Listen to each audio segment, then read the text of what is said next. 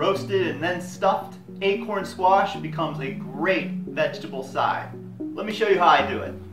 Okay, so we'll start off by roasting our acorn squash. I find that one squash is good for 2 people. And then when we bring it out, we're going to stuff it with something delicious. You could use regular stuffing. Today I'm making a couscous that has some dried fruit, nuts, and fresh thyme. Alright, let's put all of this together.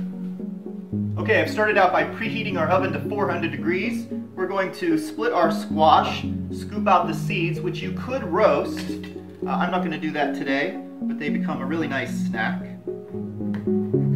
And a little bit of pressure. You want to get the most perfect half pieces that you can so that each person gets an equal serving. Go ahead and scoop out the seeds and any of the membrane. We're going to leave that behind. You could wash and clean the seeds. That cleaned out pretty easily. And you'll notice we don't need a lot of stuffing. Alright, one more. Scoop out those seeds. Just a little bit of olive oil over top.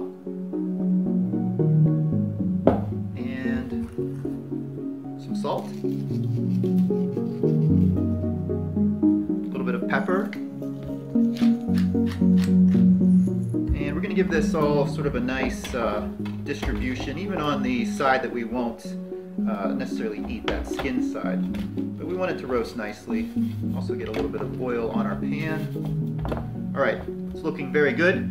400 degrees for about 30 to 40 minutes in the oven. You just want these to be completely soft if you poke your knife through the fleshy side. Okay, so let's get on to our couscous. I'm just going to use about 1 cup of chicken stock.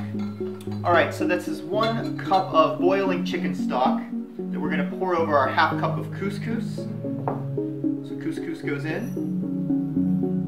And actually I'm going to put our dried fruit in. So what I have here is about a ¼ cup of dried cranberries and a ¼ cup of golden raisins. So all of that in, every last one. And just put your stock in over top. We're going to leave all of this sit. Thyme is on our side because we've got lots of time until our squash comes out, and we just want to cover that. Alright, while everything's working, we're going to strip the leaves off of our little stems of thyme. Probably about a good teaspoon of thyme leaves here. Maybe a little bit more, however much you like. Okay, and it's been about 15 minutes. Let's check our couscous here. And it looks great. All of that liquid has been absorbed and our fruits have plumped up. You want to fluff it with a fork, not with a spoon, just to get it all nicely sort of lifted and distributed. Alright, the squash is just about to come out of the oven, so I think we can put our final finishes on our little couscous. And I say about a ¼ or so, maybe a 1/3 cup of nuts to give it that nice sort of crunch. Alright.